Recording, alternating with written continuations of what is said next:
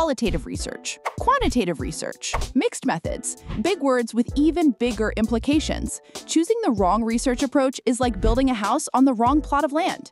You can work hard, but you'll still end up in the wrong place. So how do you choose the right one? Here's the simple way to decide. If your research question starts with how many, how much, or to what extent, you're looking for numbers, trends, and statistics. That's quantitative. If your question starts with why or how, and you need in-depth insights, opinions, or lived experiences, that's qualitative. Still not sure? Think about your end goal. If you need to measure and compare, go quantitative. If you need to understand and explain, go qualitative. Sometimes you might even mix both. That's called mixed methods. Get this right, and your data will actually answer your question instead of leaving you with a pile of useless charts or vague quotes. Need help choosing your approach? Book a free consult with a grad coach expert. Links in the description.